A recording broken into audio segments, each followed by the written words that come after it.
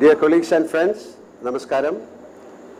I am very happy and honored to being invited to the August gathering for the audio launch of Janatha Garage. I deeply regret that due to very tight shoot schedules of my ongoing films, I am unable to be with you all. I tried my best, but I am unable to come. Sorry. Onam in Kerala is the time when the entire film fraternity and the cinegoers look forward to new release of movies.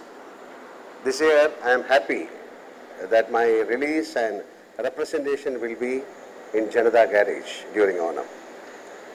For this Onam, a Telugu movie is my festival cinema.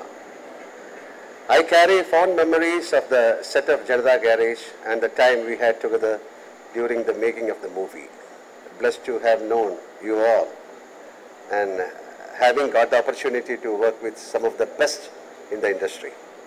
I take this opportunity to thank Mr. Koratala Siva, Mr. Ramarao Jr., Tarak, my lovable brother, Ms. Samantha and Nithya Menen, cameraman Mr. Thiru, music director Mr. Devi Sri Prasad, all other technicians and the crew who supported me during the making of this beautiful movie and above all making me feel a part of the Telugu film fraternity.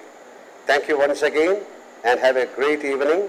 Let the music of this movie be pleasant to all. Bye. Thank you.